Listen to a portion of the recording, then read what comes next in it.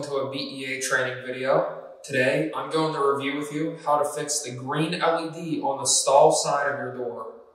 And that will be on the LZR-FLATSCAN SW. On the stall side flat scan with bit switch 1 up, anytime that you're in the field, it's going to turn red with the LED, meaning it's getting a stall detection. The only time it goes green is when you're in the pinch zone, right over here. And that's only when the door is in movement. So let's go ahead and activate the door.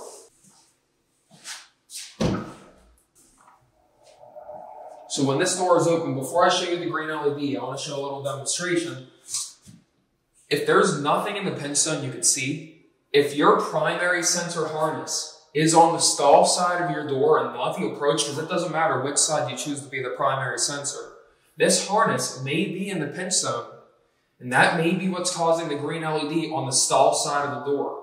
Now I'm going to let this door go closed and I'm going to show you that green LED turning on. It's going to reactivate it.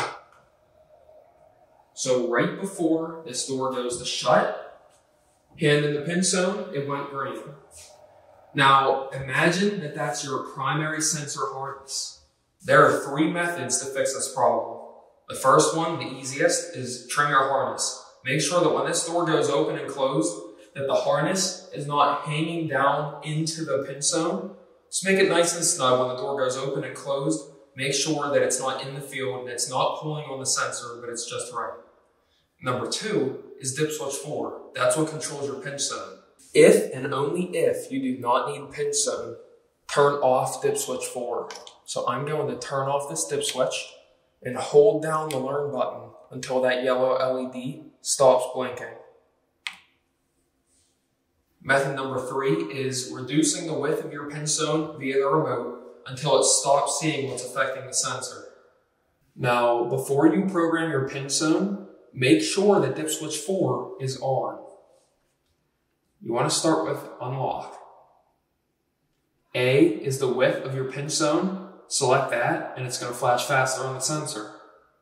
It's default to 15 inches. You have to hit a 3-digit code in order to program your pinch zone in inches. Now, 15 is 015, but let's say we want to set it to 010 for 10 inches. Make sure it goes red, green, and that confirms that it hit the 3-digit code in the sensor, and hit lock. Make sure that in the end, you program your pinch zone for what it needs to be set for and follow any local building codes that may apply.